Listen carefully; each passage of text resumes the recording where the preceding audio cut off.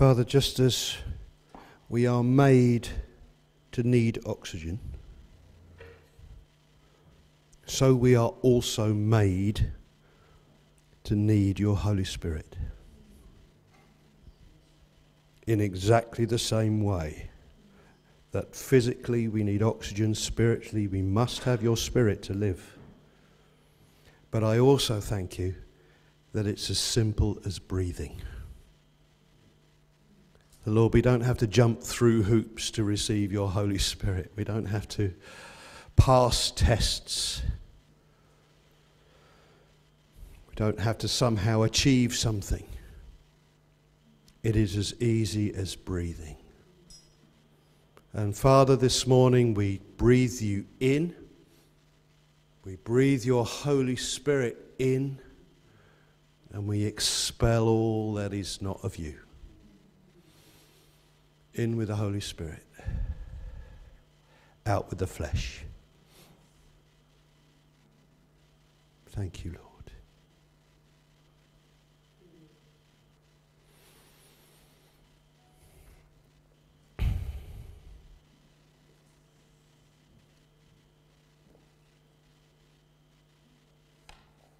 Well, hopefully you've noticed that over the last 3 weeks we've been talking about discipleship.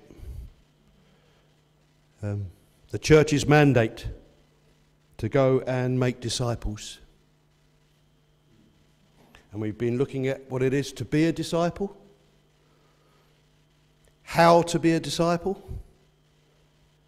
And last week, really importantly, that we've always got to remember that it's only by grace that we can be a disciple. It's not by gritting your teeth and working hard, it's about receiving his grace. So I wonder how we can assess our discipleship. If that's what the church is meant to do, make disciples, how do we assess that? How do we know that we're all growing in our following of Jesus? Because discipleship is about going ever deeper into God. What does that mean? Deeper in our knowledge of him. Deeper in our understanding of his love. Deeper in our understanding of what it is to be sons and daughters and living in that. Sons and daughters of our Father in heaven.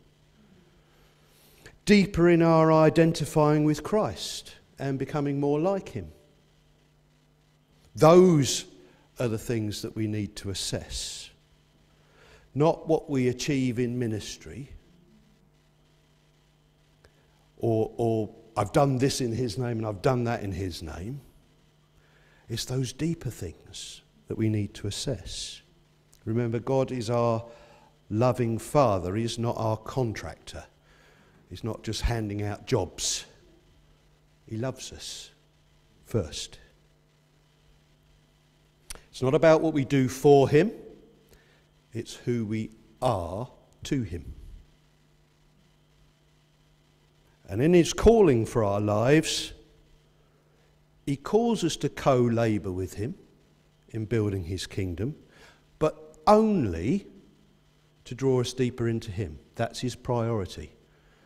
Might be revelation for some of you. He's not at a loss to build his kingdom without you.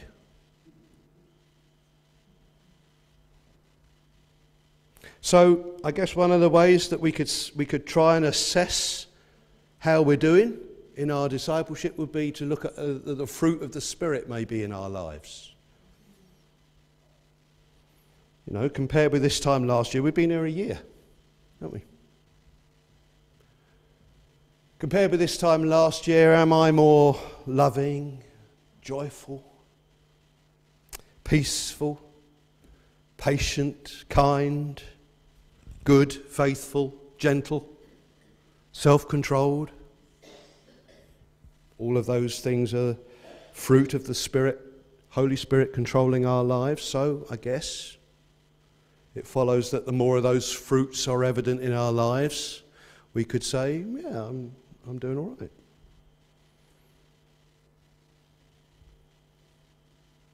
But those things are really difficult to assess, actually.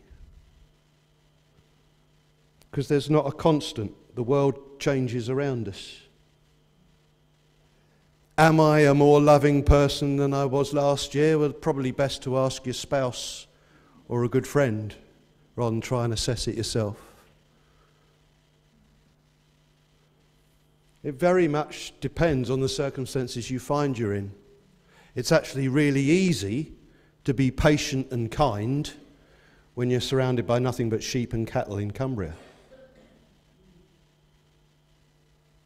So it's not a constant. If it was a constant, then perhaps I could measure it a bit better. So is there anything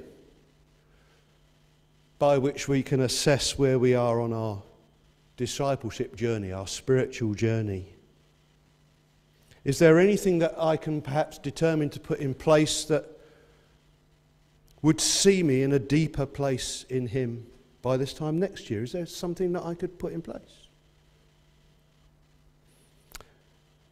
To answer that question, we have to remind ourselves that our relationship with God and our knowledge of Him, our understanding of His truth in our lives, in fact, anything to do with our spiritual life whatsoever, is all and only about grace. Grace. And we have to keep reminding ourselves of that because we're so merit-based up here. We have to try and understand more about grace. There's not a single truth about God that you've learned other than by grace. Nothing. Nothing that you've received, nothing that you've learned that was you doing it. It's He has put it in there by grace. Every step we take on our relationship with Him is only possible because He's enabled that step by His Spirit. Yeah? You're saved by grace alone. Only by grace. So in every aspect of our life of discipleship, the place where we have to begin is understanding that. That actually I can't go any further without the Holy Spirit's help, without His grace. And that's what grace is. It's everything that the Holy Spirit does is grace. In fact, He is grace.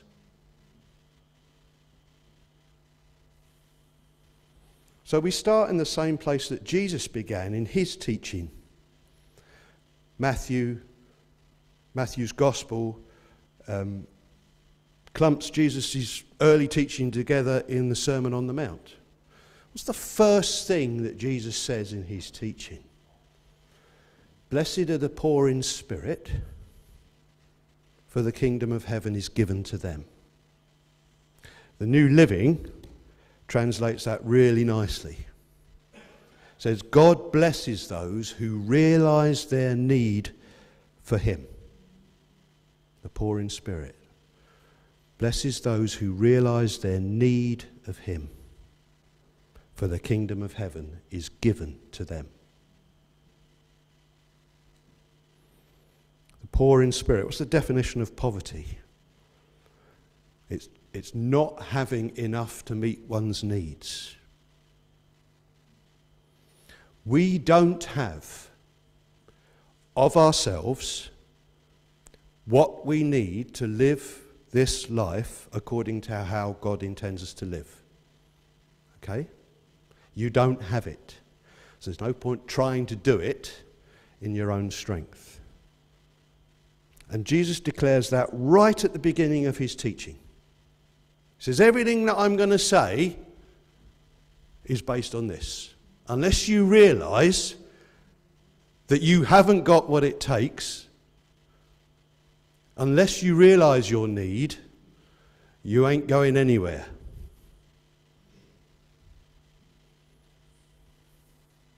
Jesus says that those who are humble and recognize that they need God's help in order to live lives the way that He teaches us to live, they now, He says, with me coming, you now have all the resources of the kingdom of heaven at your disposal. If you recognize that you need it, it belongs to you. If you recognize your need of him, God gives grace to the humble, says Peter, 1 Peter 5:5. It's a really upside down kingdom, the kingdom of heaven. So different to the kingdom of this world. In order to be able, we have to acknowledge and recognize that we are not able. And it's only in that place where we are then enabled. And that's foolishness to those without the Holy Spirit. In order to be able, we have to acknowledge and recognize we're not able, and it's only in that place where we are then enabled by the Holy Spirit. Try to do anything for God or be anything to him, even if your motives and you're so passionate and really fervent for him and really want to get on with building things for him, and try and do anything, however good the intention, without first recognizing your need for grace, and it will end in failure and frustration and disappointment. It will. You know, that attitude maybe of, oh, I've got the gift of such and such, so I'm just going to get on and use it.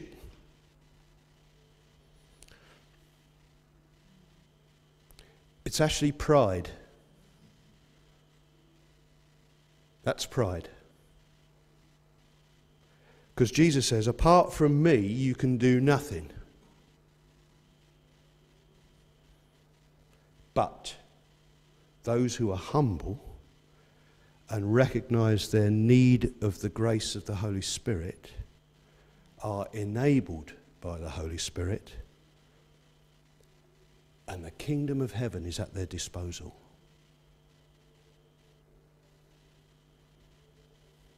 So we can't do anything, be anything for God without first coming to him, acknowledging our need for him, and receiving his grace. And that is something that I can determine to do, because God has already enabled us to do it. Because that is prayer. 1 Thessalonians 5:17, pray without ceasing. So to answer that earlier question, is there a way I can assess my spiritual walk? I reckon a really good answer would be, am I praying more than this time last year? Am I actually praying more? Because in praying more, I'm recognizing my need of him. And if I recognize my need of him, in that place is humility and therefore grace, and therefore the enabling to go deeper and be a more true disciple. I can determine to pray more than I'm presently doing.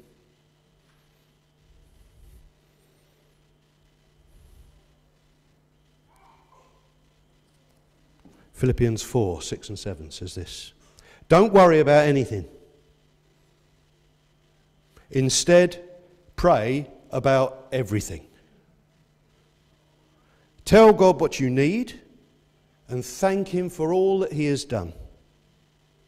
If you do this, you will experience God's peace, which is far more wonderful than the human mind can understand. His peace will guard your hearts and minds as you live in Christ Jesus.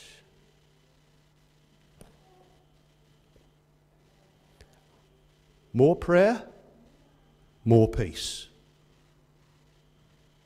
Which means the more I pray, the less I'm affected by my circumstances.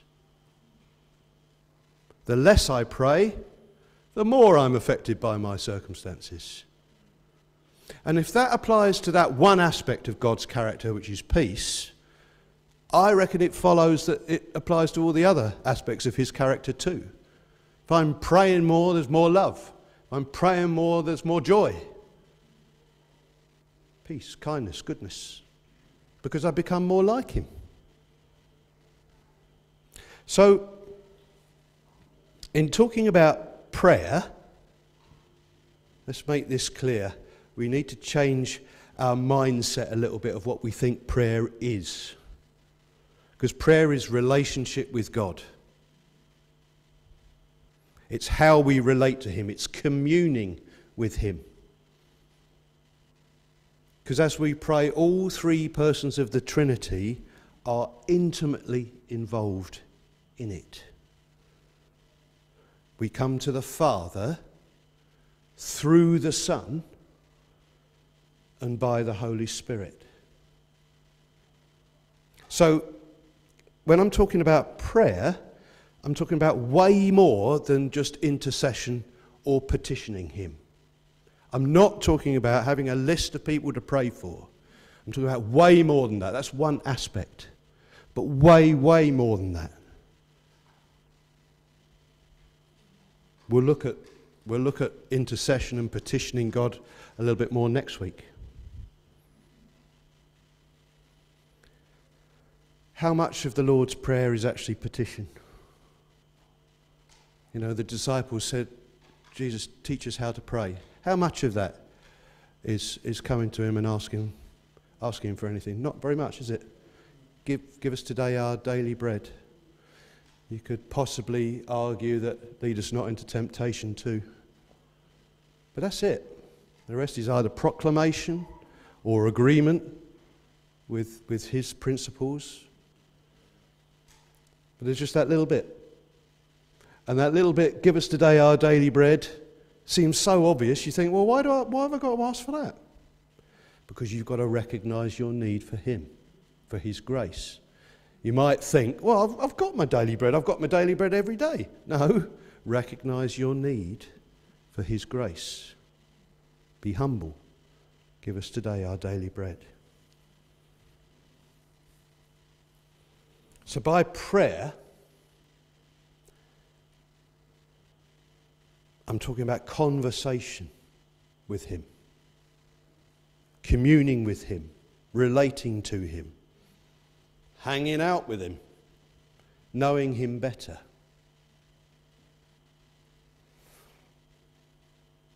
It's nearly a year ago. One of my first sermons in here was called One Thing Necessary, where Jesus says that Mary had found the one thing necessary in life.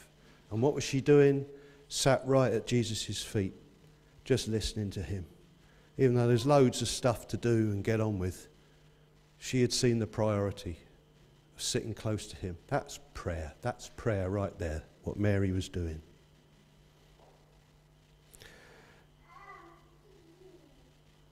Your weekly Oswald Chambers quote says, God does not exist to answer our prayers. But by our prayers, we come to discern the mind of God. That's what it's about. The point of prayer is not that God needs to discover what's on your heart. Believe me, he knows it better than you do. But that we need to discover what's on his heart. That's prayer.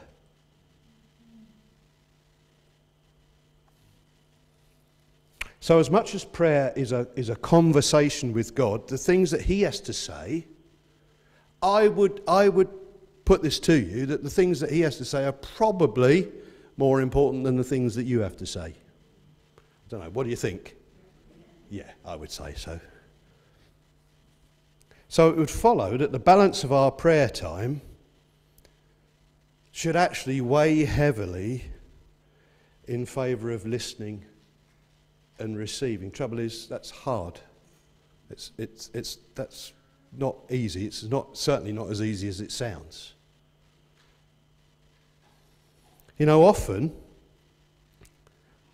and be honest with yourself here, often when we pray, we ask for guidance about something. We make that request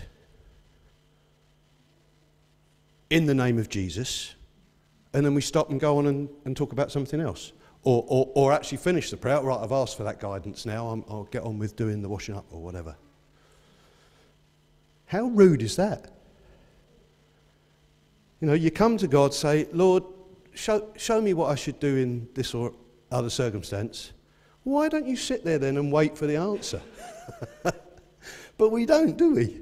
We go on to the next thing we want to ask him about, and the next thing we want to ask him about, instead of actually, well, no, hang on a minute. If you're praying this,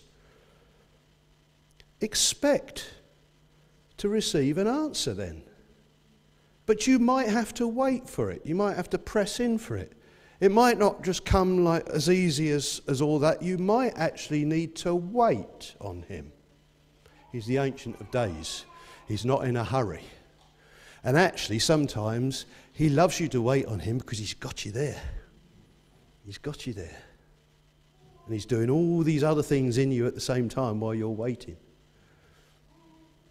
If you ask him something, expect an answer. But wait for it. Listen for it. A lot of people have asked me over the years,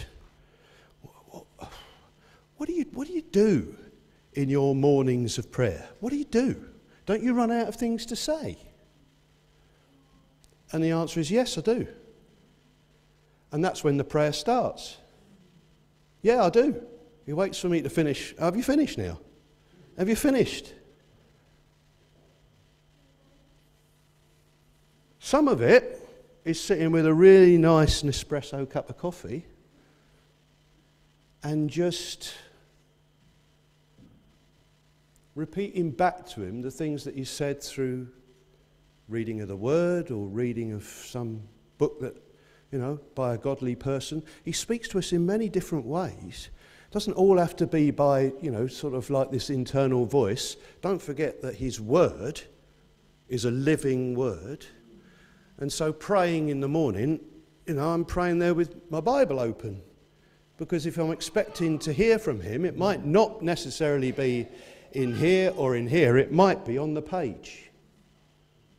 Letting the Holy Spirit just lead that time. What do I read next? What thing, you know, it might be Calvin's Institutes or something else. It might be this, Saturated with God, that I'm reading at the moment. Just something like that, but just letting him lead it. This is what I want to say to you. But reading things with him. Reading the Bible with him. Stopping. Pausing constantly. And just talking about that with him. Even sometimes, you know, when you're reading a Bible story, if you're really imaginative, it's sometimes quite fun to imagine you were there. Put yourself in that picture and see what he shows you. It's a living word. It's way more than a book. All of that is prayer. All of that is relating to him, conversing with him, communicating in the different ways. Pray without ceasing, says Paul. So obviously Paul's not just talking about our quiet times. Praying without ceasing is learning to live a life of prayer, isn't it? Obviously. Otherwise you wouldn't get anything done at all, would you? A life of conversation in everything that you're doing. I don't know if any of you have read Practicing the Presence of God by Brother Lawrence. Famous book about just that. Brother Lawrence learning that he could actually have wonderful times with God as he's washing the pots and pans in the monastery. But that point is pointed out to me an awful lot by the doers. And actually, the praying without ceasing in the things that we do is no substitute for time in the secret place. Because once again, it's not a very intimate relationship if all I'm doing is always talking to him while I'm busy doing something else, is it? I mean, it's lovely that he's involved in it and we're doing it together, but it's nowhere near as intimate as me putting it down and saying, right, you've got my full attention. So both. Undivided attention to our Father. So ultimately, of course, the only reason for us to be a people who pray, or who pray more, should be because we want to do so. We desire to do so. There's no point me standing up here saying, you should be praying more. We should want to. We should love to. We should know that this is my lifeblood. This is my fountain from which I need to drink. The Father doesn't want his children to feel obliged to spend time with him. If you go away from this meeting and say, oh, Nev told me I've got to pray more, so, oh, okay, I'm going to sit down and pray more. That's kind of missed the point completely. And really the Father says, well, no, if you don't want to be here, that's okay. I'd much rather you were, and it would be better for you too. He wants us to love being with him. He wants us to love our times when everything else is put aside and we're with him. Why are you here this morning? Why are you here at all?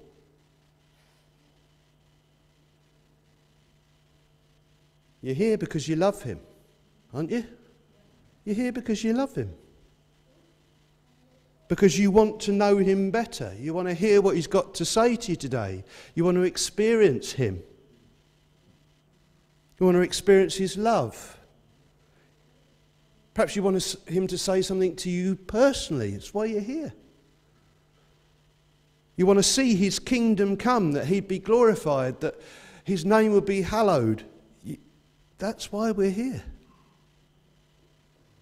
Well, all of those things are realised in prayer.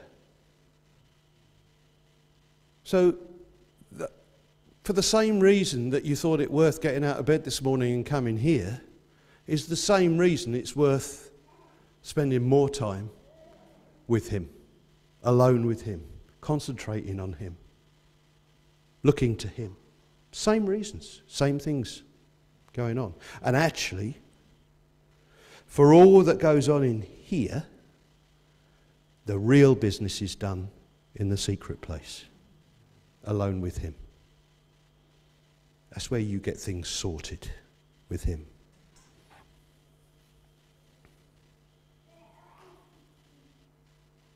Thing is,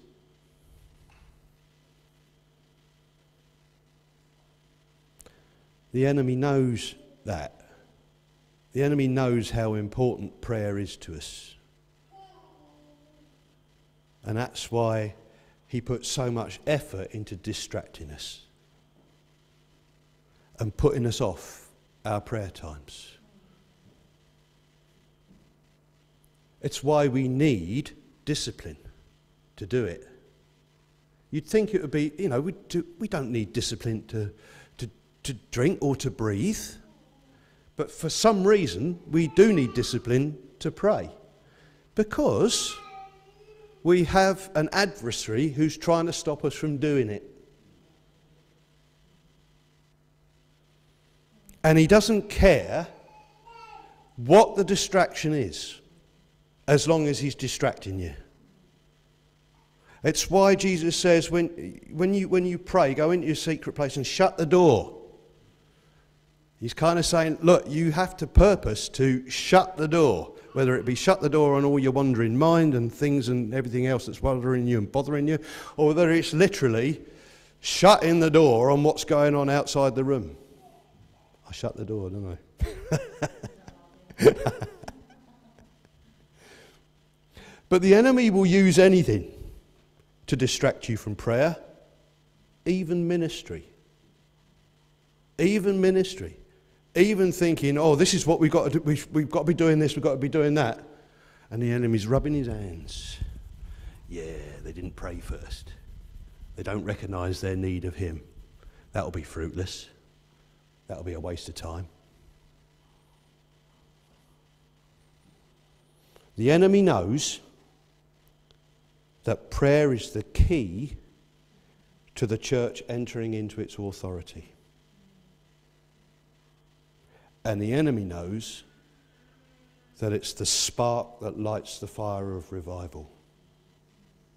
There's not a single revival that has happened throughout the world that didn't start with some faithful saints tucked away, praying,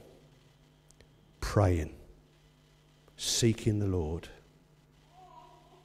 praying for his kingdom to come. That's where it begins. That's the spark that lights the fire. But once we get into the habit of praying and hearing his voice and knowing his heart, it inspires us to even more. It does. And the other lovely thing is it inspires others. Because others see, oh, look at what's happening in that person's life. And they're a praying person. Well, I want to do some of that. I want some of that. I want more of that. It inspires others. And it inspires revival. So I'm going to read you just a couple of quotes, a couple of passages from this book by Malcolm MacDonald. This book here, one week Michael gave me a newspaper, said, what do you think of that? Just read through that, tell me what you think of it. And some things were good, and some things weren't so good. But right at the end of the newspaper was an advert for this book. And because I know the chap who endorses it, Simon Ponsonby, and he says, the most exciting book on renewal in a generation, I thought, oh, well, that's probably worth reading then. And so, wonderful, it was God giving me the newspaper that day, not just you, because this is inspiring, and I would recommend you getting this. Malcolm MacDonald, Saturated with God. He talks a lot about the Lewisian revival, the Hebridean revival.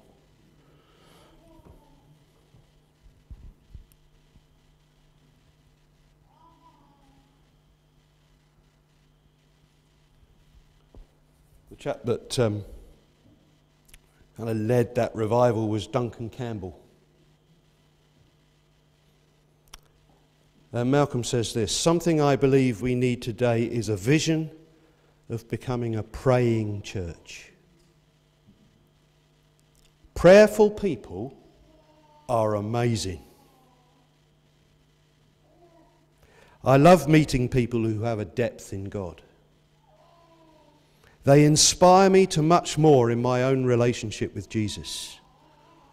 People of prayer are marked by humility, intimacy, tenderness, and compassion. They know the value of the presence of God and they thirst to stay there. Such people also make an impact on others around them in the power of the Spirit. Duncan Campbell writes about one such woman he met. This is Duncan Campbell speaking. I could take you to a little cottage in the Hebrides and introduce you to a young woman. She's not educated. One could not say that she was polished in the sense that we use the word. But I have known that young woman to pray heaven into a community, to pray power into a meeting. I have known her to be so caught in the power of the Holy Ghost that men and women around her trembled. Not influence, but power.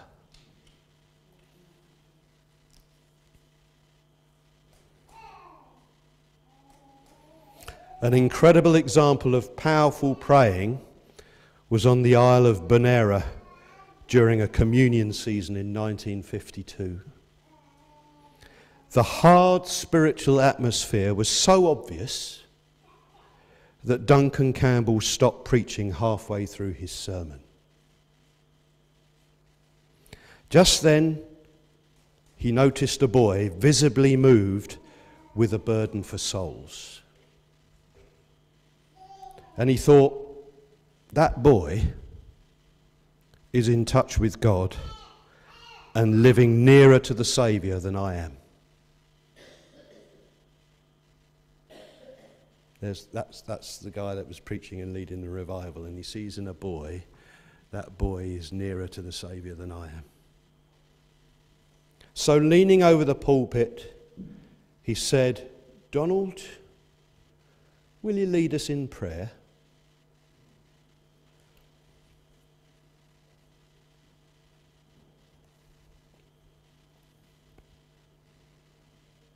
And that dear lad rose to his feet and in his prayer made reference to Revelation chapter 4. I wish I could read this in a lovely Hebridean accent. I think it would work better. O God, I seem to be gazing through the open door. I see the Lamb in the midst of the throne, with the keys of death and hell at his girdle. He began to sob.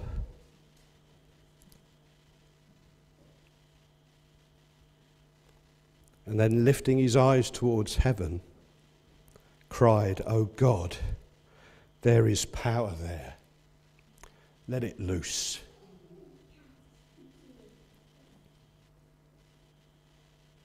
And with the force of a hurricane, the Spirit of God swept into the building and the floodgates opened. The church resembled a battlefield. On one side, many were prostrated and weeping, and on the other side, some threw their arms into the air, crying, "God has come. God has come. God has come." Lord, raise up Donalds in this church. Raise up Donalds that are so desperate, but also so graced to see into the heavenlies, to be able to reach into the heavens, see what is happening, and bring it down to earth in prayer. Your kingdom come, your will be done, on earth as it is in heaven. Lord, we need people that can pray your kingdom into this realm, that can see what you're doing and pray it and proclaim it into being. Lord, let it loose. Let it loose in this place.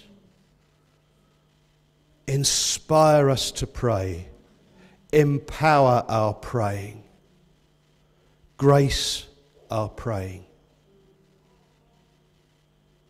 Holy Spirit, we so need you. We so need you. We so want to drink from your fountain of life.